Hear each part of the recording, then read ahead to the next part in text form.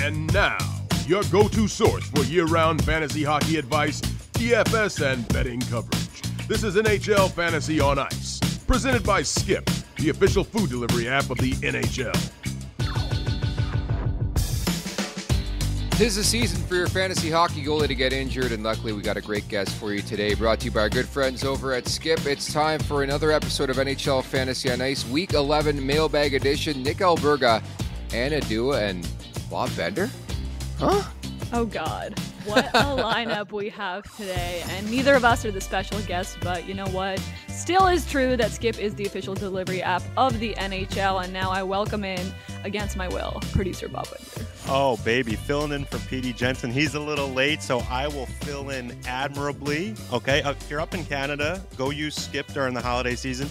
And our special guest, I'm so honored to bring this man in from NHL.com, one of the greats, the goalie master during the holiday season, Davey Satriano. How are you, pal? Davey's good. I'm always the goalie master all year round. So, you don't have to get me on the show. You can always reach out if you have any goalie questions. I know we got tons of them today and this week especially. Well, Davey, I got plenty, and we'll jump right into it. I want to get to DJ Smith. Trust me, I got some opinions on that Ottawa Senators situation, but we have to talk about the crease, man. Like Detroit, Ville Husso and Alex Lyon are out. I think James Reimer is automatically the next man up. Vegas is crease. Like Yuri Patera, I guess, is their number one goaltender. Where do you want to start, Davey? I guess we'll start with Vegas, since you just mentioned them. Last year they had 4 goalies that got their name on the Stanley Cup, which is kind of unheard of. They all played a part, but you're right. This year they've had a bunch of injuries. I don't think Hills is as serious as, they said day to day, although he had missed time previously. And when you're injured in the first game, you come back, it is concerning. Thompson's proven that, he's capable there. I know they like Patera. Is that how we're saying it? Close enough. Yeah. But I think Thompson, this is what I said in the beginning of the season, I stick to it. Like Vegas is one of those teams, kind of like Carolina for me, where if you have one, you kind of need the tandem. If you're going to, in a regular season, you're going to need the tandem. You can't go with just one because injuries, poor play, like anything can happen, and they could be on their third goalie who can still be getting them wins, but it's kind of tough when you don't know who's playing, day in, day out. Davey, when you're in this kind of situation where you know literally nothing about the guy who's going to be starting in net for the team, what do you look at in terms of the team if you want to take a chance on that guy? Because we saw JoJo, as Pete liked to call him, tear it up for the Lightning at the beginning of the season. And we see that happen sometimes, but other times the team just is not strong enough to support whoever's in net, right? Yeah, you're exactly right there. See, I feel like Vegas is a team where it doesn't really matter who they throw in. Like, there's a good chance they'll put up pretty good numbers, definitely more than likely the wins, because, hey, he can allow 3 goals and they can still win. But for me, it's a little different when you look at a team like, Carolina, where they got Nick, they got our guy coach right now. I mean, but if they bring in the guy from the ECHL or Aaron Dell, like, who knows what's going to turn up there. And Anna is a huge Caniac. I know, look, the Hurricanes are obviously, they're struggling unlike last year. To me, they're allowing, like, the fact that they're allowing so many goals is concerning. So I don't know how some of those goalies might do coming in, but I think the first thing you have to look at is the offense in front of them, because if a team can score, that can kind of mask a lot of, problems on defense or on these goalies who are coming in just to have to get, coming in hot. Before I let Nick continue to dig deep into your brain, Davey, I just have to take a second because it took me a moment to process what Davey Satriano just said, where he just called Kochetkov his and Nick's guy. And I am so incredibly offended. I don't know if I've been like this targeted on this podcast ever since I've been on it. I'm like shocked. Okay, well, first of all, I've liked this guy since probably before you were born. I'm not going to lie. Like, I have cards of him on my desk. So, big fan. I got his rookie cards. Bob, I got his Young Guns card. We're not sure how much that's worth, but hopefully someday. But, I just sit at home. I'm just relaxing. And every other night I get a text from Nick and he's like, who should I start? And, he's always asking me about Vasilevsky or Kochetkov. And I'm like, do you really even have to ask me? I mean, you know who we're rolling with. So yeah, big fan. Always been a big fan. Dave, I was just going to piggyback off that. Are there some goalies you've been streaming as of late? Because that's the thing. Like, these guys are going down. Do you have much faith in, like, a James Reimer? Or we talked about Patera. Isaiah Seville's been called up to back up Patera. Like, we're into the deep, deep strengths right now of, the fantasy hockey goaltending mine. Like, is there anybody out there you've been rolling with lately? I've been rolling with. I did pick up Patera, but also I'm not sure how available he is right now. But I was rolling with Martin Jones just because I'm like, look, the guy he does this pretty much every time that he signs with a new team. Like he starts off really well, and then we realize he's Martin Jones, but playing on the Leafs. So if they continue to have the issues with Wall, Samsonov, like to me, he's a guy.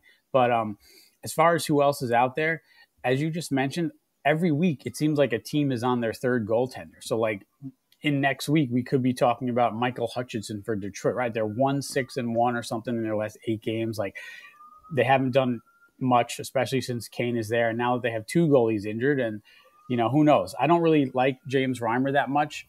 I had him in the beginning of the season, but to me, I'm like, he'll start. But I feel like Detroit might infuse your Maple Leafs legend Hutchinson and get him in there, and we'll see what happens. So, yeah, it's very tricky right now if you don't have, a tandem, like a healthy tandem, because the Wire is kind of like, as you mentioned, like I look and I'm like, do I really trust any of these guys? Like it's really not what we want for the holiday season. Despite his performance against the Ottawa Senators, I feel like before that game, since we're talking about waiver wire and goalies to pick up, perhaps the waiver wire MVP of this season could have been Connor Ingram for the Coyotes, right? And he had like one off night, but before that, he's been kind of ridiculously consistent. Are you worried, Dave, that he falls off again, or do you think he like established himself enough that you want to keep Connor Ingram on your roster? It's actually funny that you asked this question because we didn't talk about this before, but I have a really deep league that I have 14 teams. I have 4 goalies and I need to drop one. And it was between Ingram and Jacob Markstrom. And I'm like, they're two, they're big names. But so I ended up dropping Jacob Markstrom just because I feel like Ingram, I like the trajectory of the Coyotes better. I know you do because you picked them to make the playoffs. I don't know if you've mentioned that before on this podcast, but Never. If not, I will shout you out again. So he has, after that hot stretch, he kind of dipped in play a little bit, but I feel like he is, their guy as long as he stays healthy for the rest of the season. So he's a guy that I'm going to continue to roll with. And I said I dropped Markstrom. I know he came back and had that one good game so far, but that was kind of a tricky one for me to choosing between those guys. But I do like Ingram. I like the Coyotes, so that's where I lean right now. Davey, I want to weave this into the whole Ottawa Senators situation. So DJ Smith was canned. Jacques Martin, 71 years of age now, the interim tag, and I guess he's the oldest coach in the league behind, obviously, or in front, I should say. Rick Bowness in Winnipeg has been doing some great stuff. But from a fantasy perspective, is there anything you can, uncover from this situation? Like automatically you would think a defensive dynamo, Martin comes in, maybe a Korpisalo, maybe a Forsberg, but that team can't play a lick of defense, and we saw it in Arizona the first game too. I know you're a big component of, usually the coaches come in and the bump they have, but I've never been like huge on that. But the thing with me for Ottawa was early on, I'm looking at the standings, like they're in last place in the East. But if you look at the amount of games they played like 6 or 7 fewer games than like the 2 leading wildcard teams. And I brought this up to our NHL.com pal, Dan Rosen, yesterday. And he said to me, I said, if they win 5 of their games in hand, like they're right there or something. He's like, you clearly haven't watched the Senators because they just have no defense. Like they just can't. And I said, well, maybe I haven't seen many of their games, but I wasn't worried at first. But then after he said that, and I kind of look at some of the stats, it got kind of concerning. Like you're right about Martin, but that was also Jacques Martin, but like that was also like 20 years ago or something. So NHL's changed. So we kind of got to see what he brings. But I am kind of worried. Like I wouldn't trust their defensemen, their goalies. I know, you still, for some reason, I guess you're still hanging on to Korpisalo. I don't know if you're planning on, dumping him like a fruitcake after Christmas or Boxing Day, but that's a tricky one right there. So it is, yeah. I love that you threw out a shout out to Boxing Day. Look at Davey Satriano, so cultured.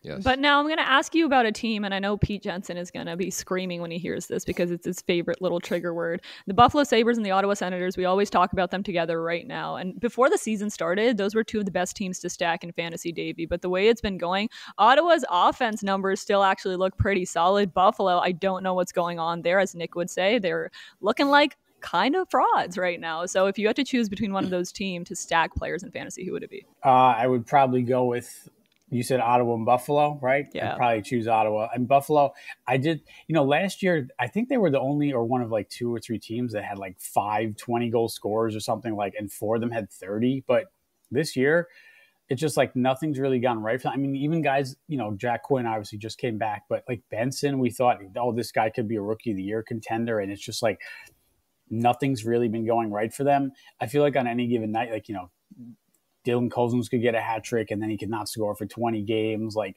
Thompson's finally back now, but they really, to me, it's like, I don't really know. I don't have much faith in them. I feel like it's more of like a throwing darts kind of thing. But Ottawa, I think they've just been, more consistent offensively. They have players that I would, like Stutzel to Chuck. I would even give Tarasenko a little bit of a like, I'll throw him in every now and then. But I feel like if I had to choose between those teams, especially in like a daily fantasy, I would choose pretty much the Senators' offensive guys there. Look, the Love Fest was absolutely sickening, not just on this podcast, but in the hockey world for Detroit, Ottawa, Buffalo. I don't want to say I told you so, but I told you so. It's Fraud City, up and down the board. Detroit, you can throw into that conversation. Davey, does any one of these teams make the Stanley Cup playoffs? I'm putting you on the spot right now. I think I probably had all of them to make, or 2 or 3 before the season began. Job. But right now, yes, it's okay. But then again, no one really had the Panthers or anything. Definitely not the Coyotes. No one that I know had the Coyotes. True. Whoa! But but I thought we were friends, Dave. God, I don't know. I haven't gotten a Christmas card yet, so I'm just saying. I don't. I mean, But right now, you're looking at it like I don't really, because early on I thought the Flyers will drop out, like the Panthers, but it doesn't seem like either of those teams is going anywhere. And then you also have some hard charging teams. Like I still think Tampa can make it. The Devils are right there. So I'm sorry, Detroit and Buffalo and Ottawa. It's going to be another long winter with or spring with no playoffs for you. There was so much time spent on Buffalo and Ottawa. Who's going to jump in and make the playoffs in the East? And now we look at it, and I think Davey uses the right term here with consistency.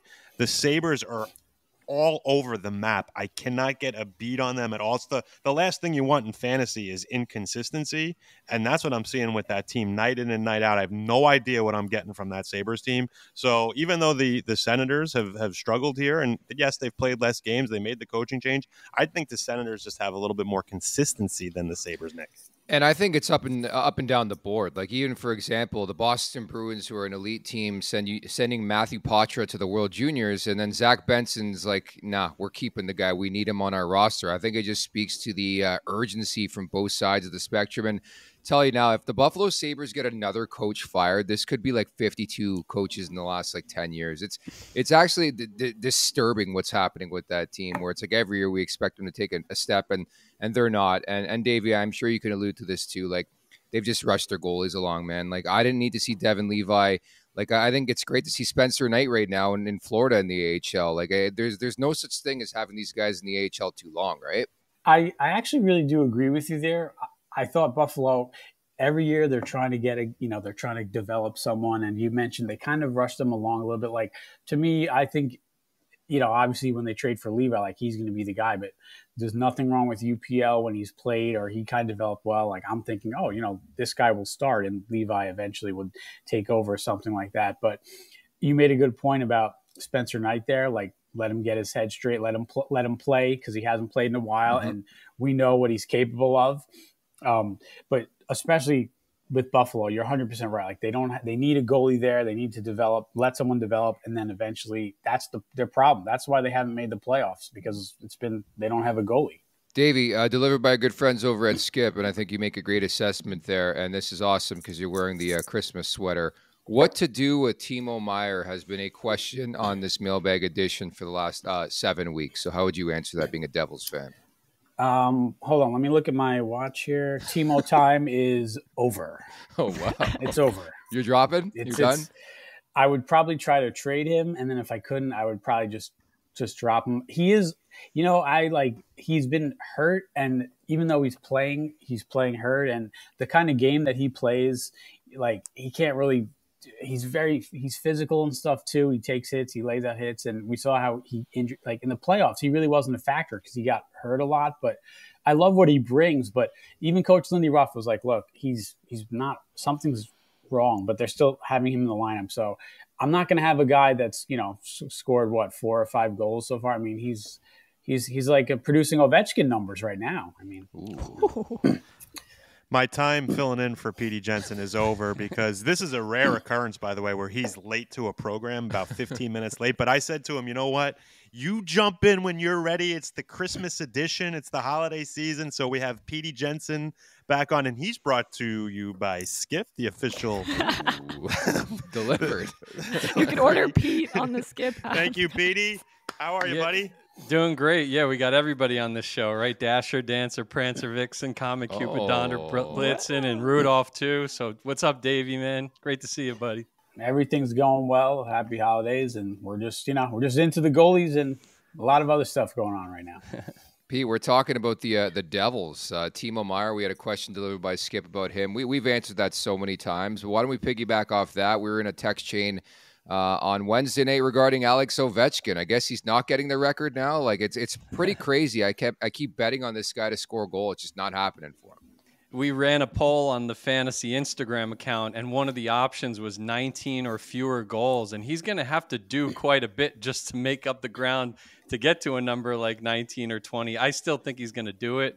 But yeah, I think it's maybe more important, generally speaking, that the Capitals are playing good hockey, right? Like that they beat a team of the Islanders' caliber despite scoring so few goals. Like they're in the playoff hunt, which is something none of us ever would have seen coming. So that's something that is maybe like, I know Matthew Tkachuk was saying the same type of thing. His numbers are down, but he's like, the team's winning, the team's backing up what they did last year. And like to some of these guys that are win first, like that's more important. I was saying, too, I was thinking that exact sentiment where I thought the Washington Capitals this season were going to be like Alex Ovechkin's chase for the goal record and everything else, and the rest of the team just was not going to matter. And the roles are kind of reversed. And you do wonder with a guy like that who has so much pedigree and has so much experience, is it just going to flip the switch one day and everyone's going to regret Davey letting go of this guy? Because when I'm looking at his shot volume, he has more shots on goal this year than Zach Hyman, who's almost at 20, Kyle Connor, who's almost at 20 goals. And it's just like the list goes on and on and on in terms of he's overshooting pretty much most of the league. He just cannot find the back of the net. You have to imagine that bad luck ends eventually, right? Yeah, you have to imagine that. And to me, the fact, as Pete said, that the Capitals are playing well, like, he's not going to put all this pressure on himself. I got to be the guy to get them out. Earlier in the season when they were like 1-6 and scored like 9 goals in 7 games. Okay, maybe. But you know what? I know he has 5 goals in 28 games, whatever it is. But the last time he scored a goal was against Columbus this season. They're playing Columbus tonight. Maybe he gets back on track. By tonight, I mean Thursday, of course. Yes. He might get back on track. Pete, that's an interesting poll question. But I'm like, there's no way this guy is scoring under 20 goals. He can go on a run. He can score 4 in a game or something like that. But to me, I'll say this, Anna. He's one of those players that like he's earned the right for me. Like he's not droppable. Like because he can turn on any time, like you said. I kind of look at him like in football, Drew Brees was like my guy. I'm like, I can never drop this guy. He's just done so much for me. He's done so much for us in the fantasy world. Like Ovechkin, you would probably regret that soon after you dropped him, is my feeling. So I'm definitely hanging on to him. What a sweetheart, Drew Brees. And I'm right there with you. I am buying on Alex Ovechkin. Okay, the resume has been long enough where I think this guy's going to start to cook. You mentioned his shooting percentage is around like 5% right now. No way that's sustainable. Delivered by our good friends again over at Skip. We'll tie this in. Got some questions about Max Pacioretty. Is he the magic link maybe to that Caps power play? Would you buy on him? Would you pick him up, Davey? I actually would pick him up. I've stashed him on IR in one of my leagues. I thought he would be out a little longer than this, but he's like a 6-7 time like 30 goal scorer or something. I know he's had the injuries the last couple of years, but even last year with the Hurricanes, right? Didn't he score like 2 goals in 2-3 games or something before the injury? Yeah. I think he's still. I still think he's very capable of putting up numbers. You mentioned their power play. I mean, it's just very strange what's been going on there. You might, throw him out there and see what happens. But Pacioretty, me, definitely the first few games he plays, if I'm in like DFS or something, he's a guy that I'm picking up, and he probably won't even be, cost that much right away. So I'm liking Pacioretty. We're talking a lot about buying. I want to ask a question about selling that came in from our friends over at Skip. And I'm surprised we haven't brought this up because we mentioned this anecdote, Davey, many a times on this podcast without you being here. Someone asked if they should trade Brock Besser or ride him out. And as we know and as we've discussed, you woke up in the wee hours of the morning early this season to pick up Brock Besser. And you were ahead of the chase on everyone. Nick kind of made fun of you. I don't know if you listened to that episode of the podcast, but it looks like you're winning right now. Dave, I did initially chirp you, but I will say a couple weeks back, I did apologize to you on this podcast. So it was good of you to stay up till 3 a.m. to pick up Brock Besser. And that's the formal apology. You don't get that from Nick often, Davey. So you take that and you run with it, baby. Hold on to that close. That means a lot to me. You know, I wanted to actually draft him and I was unable to. And then in 2 of my leagues, and then I was like, you know what? He's out here. The Canucks were playing that night at the game ended at 1:30. I had to wait till 3 a.m. to pick him up. I was like, look, 4 goals. I like him. He can get 30 this season. Let's see. And so far, you're right. Did I think the Canucks were going to be this good? No, I don't think anyone did. But so far, I think, I know you'd probably like me to say, I should, he's a good sell candidate, but he's hanging on. I'm hanging on to him. The rest of he's going to win a championship with me this season. Oh, wow. Put it that way. Okay. Whoa. Oh. I don't know if you guys got to this question yet, but there was a sell high, buy low offer. One side was Kreider and Ovechkin. The other side was DeBrincat. As good as DeBrincat's been, I'd probably take the other side of that coin. And even if Ovi doesn't turn it around, he'll still get you the baseline category coverage. And then Kreider, you can bank on him to always deliver as part of that Rangers offense. I feel like he's really become a sure thing over the past 3 or 4 seasons. So I would lean towards that Kreider Ovi side. What do you think? I can't really do that eyebrow raise thing, but I would have done it when you were DeBrincat forward. I'm like, he had a hot start. The team is struggling now. He even has Patrick Kane there. And then you're like, Chris Kreider, the guy does everything. He plays on the power play, shorthanded. He scores. He's in front of the net. He hits. And then, we'll sprinkle in Alex Ovechkin, who, as Anna mentioned, shot volume's there. He's going to turn it on. He's got the hits too. I don't really think there's much of a question there. The only question would be that 1-for-2 trade. It's you'd probably have to drop someone. So that would be the question for me, who you're dropping. But I think DeBrincat, I'm sorry, it's been fun, but you got to go. Wow, you're just cutting ties left and right on the podcast today, Peter. Happy holidays. Happy holidays, Alex. You missed the Timo Meier one earlier on. Davey's in a tough mood this holiday season, Pete. Well, it's tough when, they said the other day that he's dealing with an injury. So, they made that clear, right? Tage Thompson's been underachieving. He's probably been dealing with an injury. There are other guys out there, right, that that they've been dealing with something. So, maybe the holiday break will come at a good time for those couple guys, and it's a good time to buy low on any of them after the break. Davey, you got another question brewing from our friends over at Skip. Logan Thompson or Vitek Vanacek, or both or neither in your world? I'm not going to say neither. I'll go Thompson here. I probably should have worn my Golden Knights Christmas sweater, I guess, instead of this. But going to the Devils-Oilers game tonight, and if I see Vanacek, I will tell him that he's getting coal in his stocking because of how these Devils goalies have. You're the Grinch, man. Performed this season. I actually have Schmid and I have Vanacek in 2. Each have them in one of my leagues. And I thought, it was the playoffs last year. They got that experience. I was expecting something, them to just be better this season, but they're not stopping, especially Vanacek. Just doesn't seem like he's confident that she's not stopping shots. And Thompson, look, Hill is day to day, and Cassidy even said, look, Thompson's gonna play here. He's got a great offense. His numbers are really good. So to me, it's not really much of a decision. So Vanacek, you'll join Timo on the sidelines there in my roster.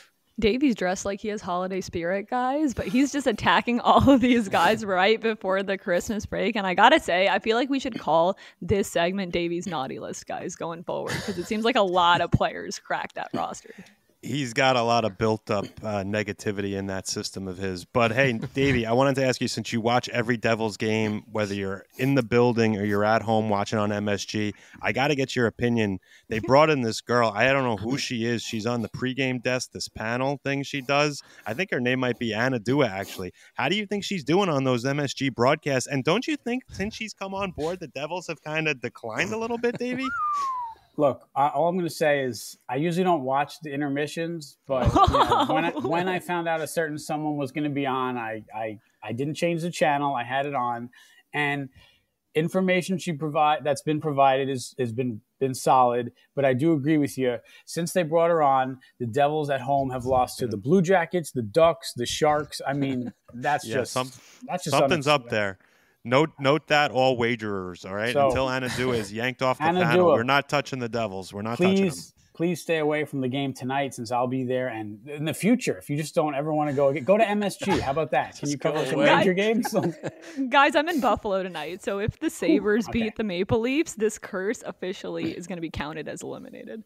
I love it. Davey's like Mr. Scrooge today, right? You get Cole, leave my office here.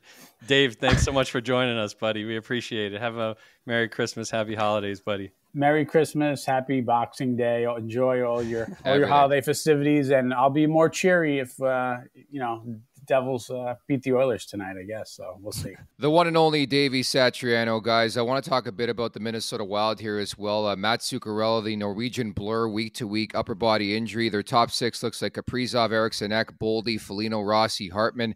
Petey, this team's 8-3-0 under John Hines so far. They've been pretty good. I would lean towards trying to pick up Ryan Hartman. I know he's been relatively quiet lately, Anna, but that's a guy that checks a lot of boxes in the category coverage.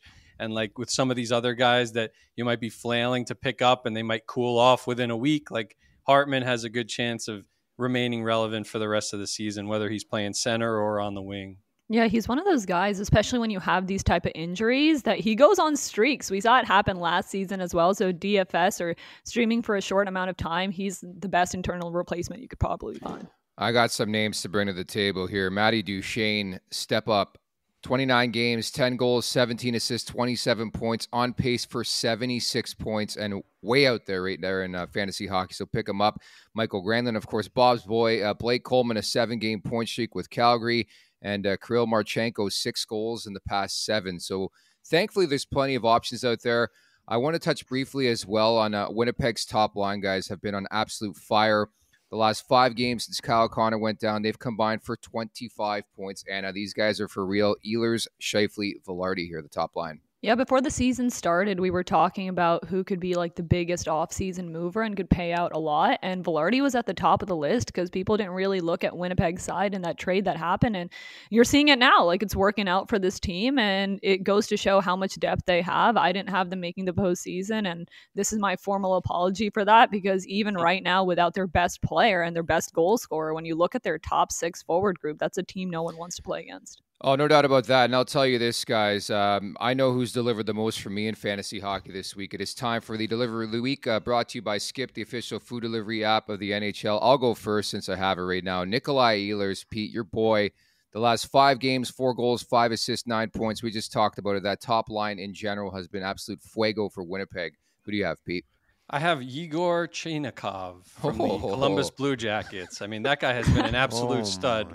5-game point streak with 9 points in the span. He's playing with Marchenko, who just absolutely obliterated the Sabres the other day single-handedly, and that line has been trending up for like 2 or 3 weeks now. So get to know those names.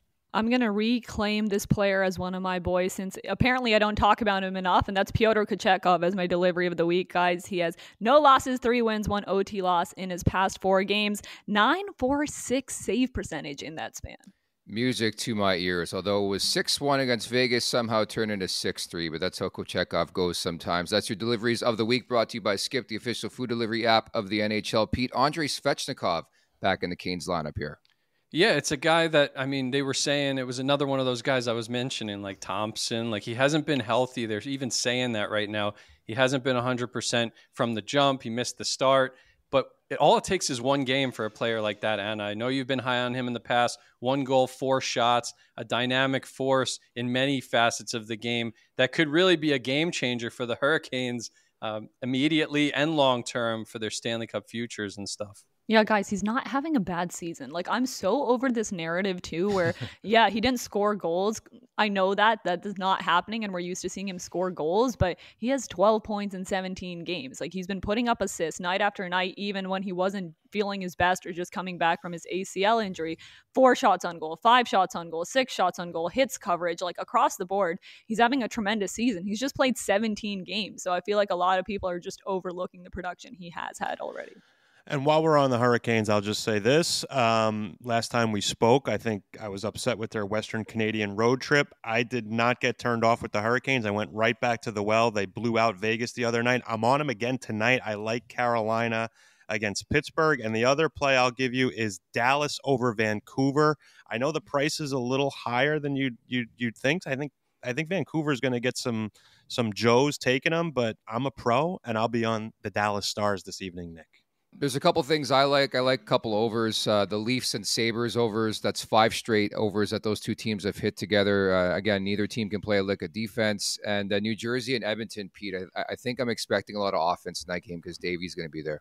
No, I could see that. And back to Dallas, I mean, I think Thomas Harley's starting to make an impact here. A couple shows ago, Stephen Ellis, the prospects guru, was mentioning him. He's up to 8 goals this year, and he's tied with Cale Makar for the most goals per game among all defensemen this season. So really impressive for him. He's on that second power play with Duchesne and Wyatt Johnston and Tyler Seguin and Mason Marchment. Like, that's got to be one of the best PP2s in the entire league. So don't overlook a player like that. No doubt about that, guys. Lastly, I just want to say happy holidays, Merry Christmas. It's been a fun ride. And what else we got cooking, producer Bob Bender? We got one more up for the year or what? Listen, Christmas is Monday here in the United States and across the world. It's Wednesday in Canada.